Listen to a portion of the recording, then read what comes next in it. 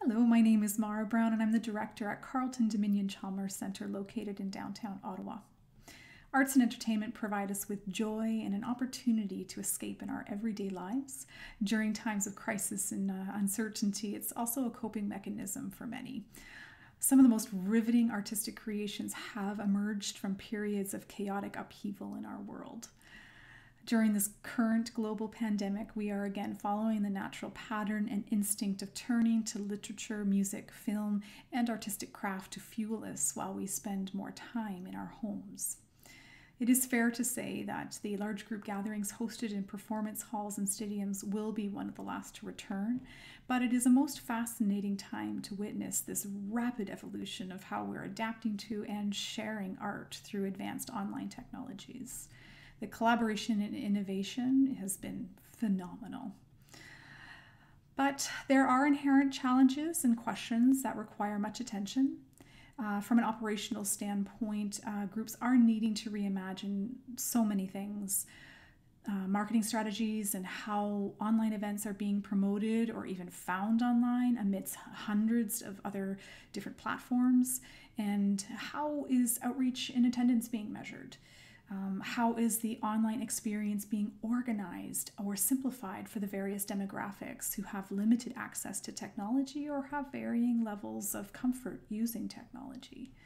Then there are artistic concerns and how the artistic integrity is being maintained. Acknowledging, for example, that the camera's eye is going to capture something very, very specific or a very particular viewpoint. So a stage manager or artistic rep may need to be assigned to ensure that the appropriate camera angle is used. There are risks that the quality of a recording may be sacrificed, or in live streaming there may be technical setbacks or inadequate mixing that could reflect poorly on the overall performance and impact the reputation of the group. Financial considerations are plenty.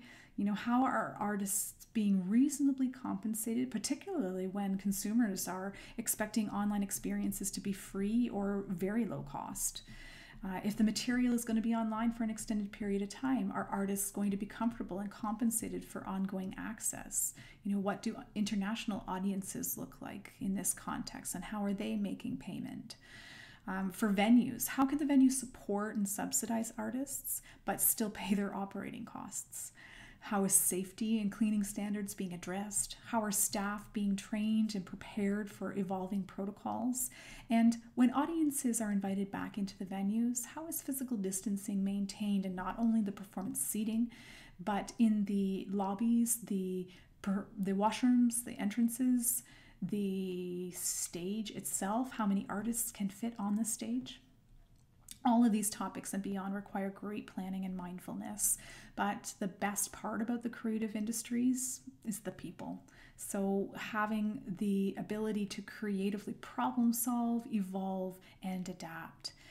It is artists who can find ways to set fire to a stage night after night in a theater.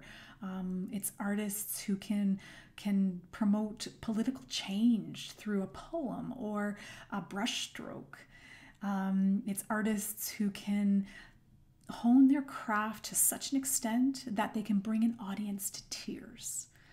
So yes, the creative industries, like many other sectors, are being challenged during this global pandemic, but the organizations and the independent artists will evolve to recover.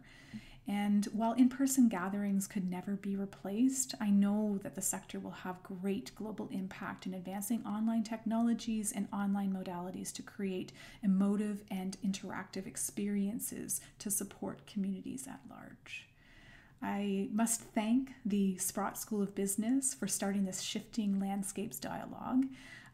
It is a very important initiative at this time in history. Thank you.